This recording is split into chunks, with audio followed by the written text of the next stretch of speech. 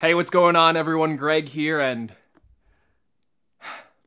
it's finally here. I think the laptop of my dreams. Now, to be fair, this isn't necessarily the laptop of my dreams because I actually picked up the base model of the 14-inch M1 Pro MacBook Pro because I feel like a lot of the reviews were kind of focused on the more premium M1 Pro configurations or the maxed out M1 Max configurations, and I really wanted to see if this base model with the weaker CPU and the weaker GPU at $2,000 was worth it, because these are expensive machines. Everyone's looking to save money, and if this M1 Pro with the 8-core CPU and the 14-core GPU can actually perform pretty well for $2,000, well, I think that's going to end up being a really good value for people, especially with a lot of the hardware features you're getting with this. So without further ado, let's go ahead and unbox this, and then I'm going to run a ton of benchmarks on this, and you're going to be able to kind of gauge what the performance is like on the base model.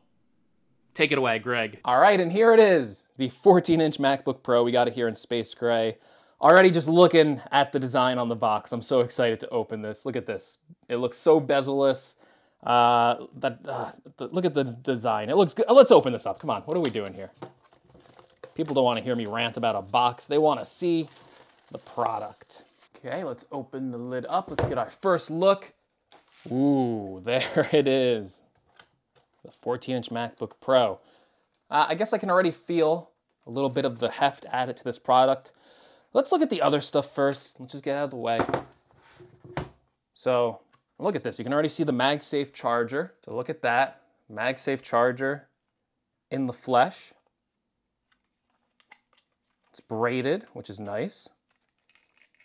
It's got a USB-C on the other end because it's no longer connected to that because you have a USB-C power brick right over here. So we're looking at a 67-watt power brick here. So this is the entry-level MacBook Pro. It does ship with a weaker charger because it only has an 8-core processor.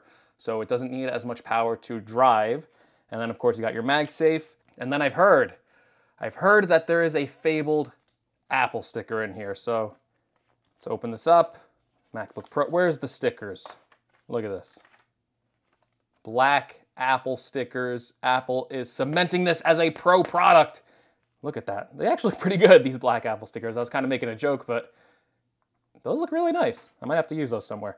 I usually just take these stickers and put them in a drawer somewhere and never use them ever again, but these seem worthy to be used. All right, let's get to the reason you're here. Let's open this up. I already messed up the nice wrapping Apple had, but ooh, gosh.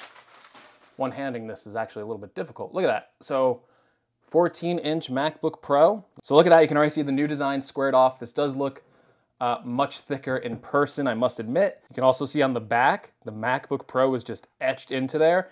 And then you can kind of see the feet design has changed too. It's kind of like, I think the other ones are kind of just like stick-on. These have like a wraparound over here. And then of course you can see all those beautiful ports. So we got HDMI, USB-C, Thunderbolt, an SD card. And then if we flip it over, we got our MagSafe Charger, another USB-C port, another USB-C port, and a headphone jack. All the USB-C ports on this are Thunderbolt ports as well, so very high data transfer speed. And yeah, look at this. You can see vents on the bottom over here, vents on each side, big vent on the back over here too. So it looks like this thermal design is actually going to be pretty good. Like, just looking at this now, these fans look beefier than what were on the Intel MacBook Pros. Plus, these are running more energy efficient chips. So I think thermally, just holding this, I don't know if we're gonna run into any problems, especially on the base model. On the base model, I think no matter what, you're gonna be fine. So we open this up and we can see our first look at the keyboard. It's all black now, even like the indentation over here is black, no longer silver.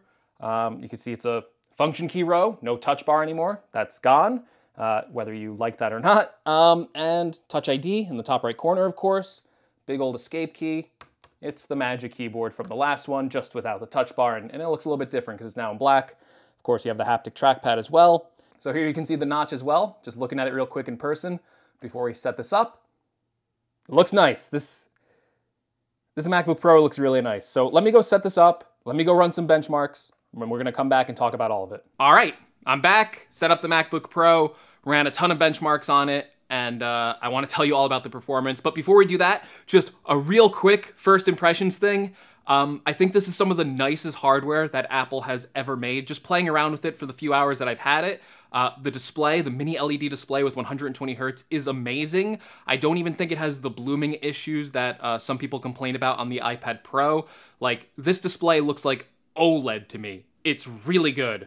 The speakers on this, even on the 14-inch model, wow, they sound amazing. I can't believe the sound is coming out of that small enclosure. The screen real estate on the 14-inch is pretty good too. The notch doesn't bother me at all, and it uses the menu bar pretty well, so to the point where it really doesn't bother you when you full screen applications. And the design too, with all the ports back, the squared off design looks so nice in person. Even the engraving on the bottom of the MacBook Pro, it just feels so premium that I really think that when you're talking about Apple hardware, especially combined with these new chips, this is the nicest hardware that Apple has ever shipped. So I just can't wait to just use this more, but let me go into the benchmarks with you because this is kind of exciting. Okay, the first thing I was really interested in testing, obviously, was this CPU. So this is the M1 Pro with the 8-core CPU, meaning it has 6 high-performance cores, whereas on the other configurations of the M1 Pro, if you spend more money, they come with 8 high-performance CPU cores. So you're kind of losing out on 2 cores here. So the first test I really wanted to run was the simplest one out there, Geekbench, and hey, I was kind of shocked by this. So with Geekbench, we got a 1761 on the single core score, which again, that's pretty much what you'd get with the M1. You're not really going to see any improvements in single core here. All the improvements on the M1 Pro machines are going to come with multi-core performance, and we are seeing that. So we're seeing a 9,890 multi-core score, almost 10,000 on the multi-core score. That obviously is higher than the M1 machines. And also, if you look at the comparison charts here, you're getting CPU power, even in the base model, that is higher than some of Apple's previous desktop computers. So right at the top here, you can see the 2019 iMac, which I actually personally owned, and I spent a ton of money on that 8-core CPU from Intel, and this base model M1 Pro is smoking it in Geekbench. So that is really awesome to see. So CPU performance on this might not be as good as the 10-core CPU, but I don't think people are going to be disappointed if they pick this up. This is really good performance on Geekbench, but Geekbench is kind of like a light benchmark. Let's load up something a little bit more intensive. So for CPU scoring, let's go over to Cinebench. So we loaded up Cinebench. This takes a lot longer to complete. This is actually a really good benchmark to run multiple times to kind of see if there are any thermal issues. And as I ran the Cinebench benchmark, and quite frankly, all of these benchmarks, I didn't really hear the fans turn on that much. Now, that's kind of interesting because we know these pros are using a lot more power in the chips, especially on the higher end configurations. And that's something I kind of want to test as I pick up higher end configurations, which I will be doing a review on. This is just the first one I'm doing a video on, but it's going to be interesting to see if you get the base model, if it actually runs cooler compared to some of the more power hungry chips on, let's say, like a 14-inch MacBook Pro with the Max chip. But anyway, we ran this benchmark, and by the end of it, on the multi-core score for Cinebench, we got 9,476 points. And you can see on the comparison chart, just kind of like in Geekbench, this thing is smoking some of those other desktop CPUs. So for reference, my M1 MacBook Pro from last year scored 7,644 on the same test. So we are seeing a significant jump up in performance even on this 8-core CPU model. I also wanted to test Apple's claims of a super fast SSD. Apple is claiming like really ridiculous read and write speeds on the SSDs in these MacBook Pros. I loaded up the disk speed test from Blackmagic, and I didn't find that it was reaching Apple's claims. I think they said it was like 7 gigabytes per second on the SSD speeds, but still, these are probably the fastest SSDs I've ever tested, and maybe it can reach that in peak performance, but with this sustained performance, this is probably what you'll get. So we're getting 4,210 on the write speed and around 5,440 on the read speed. That is super fast for an SSD, like, oh my gosh. Now, one of the big focuses with the M1 Pro and the M1 Max is actually not even CPU performance, it's GPU performance. And that's an area I really wanted to test here. Now again, this is the weakest M1 Pro chip. It comes with a weaker GPU. It has a 14-core GPU rather than what you would get on the maxed out M1 Pro chip, which is a 16-core GPU. And then if you actually went to the M1 Max, you can get that in a configuration of either 24 GPU cores or a maximum of 32-core GPU cores. That's a lot of cores. So I went back to Geekbench. I wanted to test out the GPU benchmark here. So we did a metal benchmark first, and that ended up getting a 37,545. Next, I also wanted to test the OpenCL scores on this MacBook Pro, running it on Geekbench again, and we got a 31,712. I also wanted to run a benchmark I used to run on older Macs, so I can have a reference point here. So I ran the Heaven benchmark, which again is a GPU benchmark. We let that run. I was looking at the frame rates and stuff. They looked really high, but we only ran this at medium settings so I could compare it to the older MacBook Pros, which also ran the same test. And we're running it at the native resolution. So with the 14-core GPU, we're seeing an FPS of around an average of 103, with a minimum FPS of 16.1, a max FPS of 197.9, and the score ultimately got a 2,597. Again, going back to the M1 MacBook Pro where I ran the same test last year, the overall score was a lot lower, so it was an 81.5. On the minimum FPS, we got 15.1, max FPS 132.6, and the overall score of 2,053. But either way, we're seeing good CPU performance increases and GPU performance increases over the M1, which is what Apple promised. And overall, it's looking pretty good. Now, I kind of wanted to take all of these benchmarks to kind of do one final benchmark, and that is what I do. And I know not everyone's a video editor, but I want to do a Final Cut export test, and I want to do it in H.264 and also in ProRes, because these MacBook Pros apparently have custom encoders for ProRes, and they're supposed to export super fast. So I want to test that out as well. And I ran first the H.264 export on 4K. It was about a 10-minute clip, very simple, no effects or anything at it like that. Just wanted to kind of get an idea of how fast this exported. And you can see it's going along pretty smoothly. And we could probably clock that in at 4 minutes and 43 seconds. Now, I don't have the exact figures of the 13-inch MacBook Pro exporting to H.264. I might cover that in a future video. But last year, when I did this same test, I actually did a ProRes export. So we actually do have a comparison here because this one's going to blow your mind. So this custom encoder, which apparently comes on every single MacBook Pro, regardless of GPU configuration, it just flew through this 10-minute 4K export in ProRes, and it clocked in at a minute and 20 seconds to finish that export test. That's fast. For reference, for my 13-inch MacBook Pro, where we ran this same test last year, so the M1 MacBook Pro with that kind of 10-minute 4K clip, very simple, exporting it to ProRes, that took 3 minutes and 11 seconds. So we're seeing quite a bit of a performance increase in this new MacBook Pro, and I think that all has to do with that custom ProRes engine that Apple has built into these MacBook Pros. Either way, I'm really happy with the performance of this base model MacBook Pro. I know a lot of people were kind of concerned because these were weaker CPUs compared to the other offerings from the higher end M1 Pro and M1 Max configurations.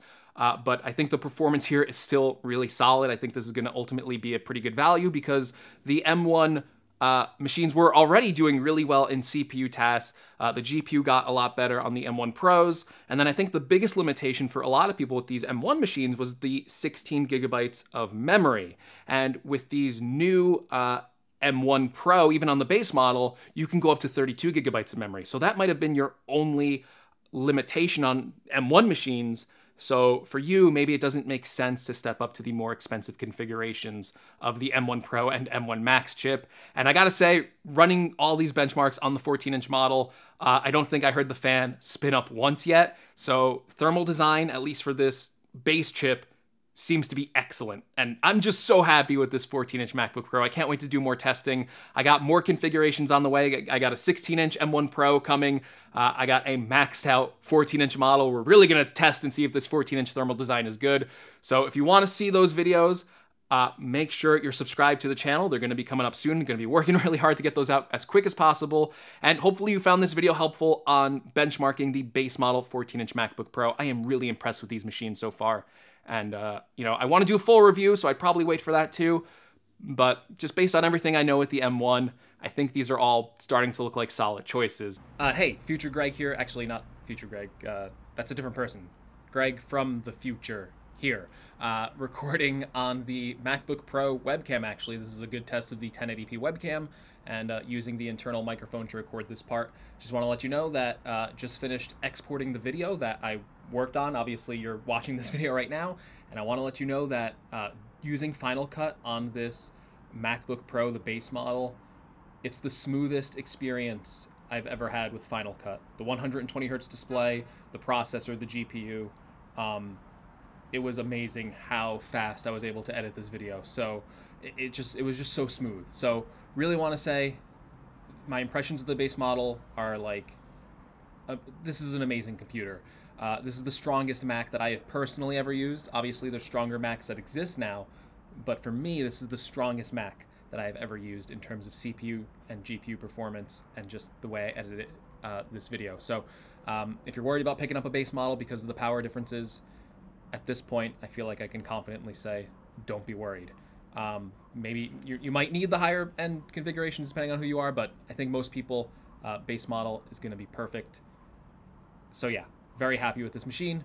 Here's a webcam test at the end, just to throw it in there.